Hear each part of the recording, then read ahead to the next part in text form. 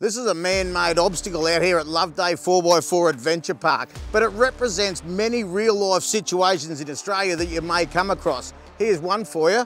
What about Gunshot Creek up at Cape York? Not dissimilar to this at all, is it, Dave? Now look, there's plenty of chicken tracks you can go around, as they call them, on the old Telegraph track. But if you want to go through the tough tracks, there's a couple of things to consider.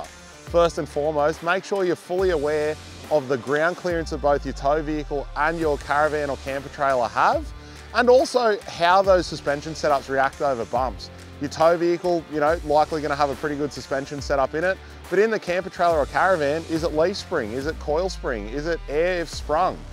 All of those combinations and different lengths will react differently over bumps. I think one of the first things you should do when you come across an obstacle like this, it's going to confront you. Stop, have a look at it, get yourself calm, get a plan, and then execute the plan. The critical part of that plan is thinking about the line you're going to take as you go through that obstacle. You're not necessarily looking for the toughest one. You want to try and keep the tow car and the trailer flat together and work out ways that you're able to maintain your momentum without either of them getting hung up and stuck and blocking that track.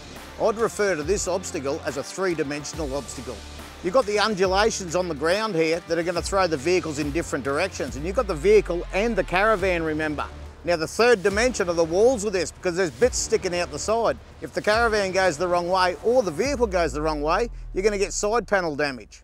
This one we're on right here is a perfect example. There's a bit of a height difference between us, Macca, but when you stand up on it, not anymore. We end up about the same. So we've seen a couple of cars come through here, and yes, as the car goes through, it'll get unsettled, but you've got to watch out for the trailer as well. It will kick it up as it comes across, and if you're on the left, no worries. If you get too close to this wall as that trailer kicks, you might end up doing a couple of unintended modifications. The other one to remember is you must carry a little bit of momentum coming through an obstacle like this. Not speed, don't get a run up, you'll cause yourself problems, but do carry a little bit of momentum, because there's a bit of loose stuff on the bottom here that will bust your traction up. So when you're going off-road with your camper trailer or caravan, make sure you know exactly what you're doing with it, get a bit of experience on how it reacts over these terrains, and also make sure your insurance can follow you there, because at Club 4x4 Insurance, as long as your off-road caravan or camper trailer is legally allowed to be there, we'll follow you there.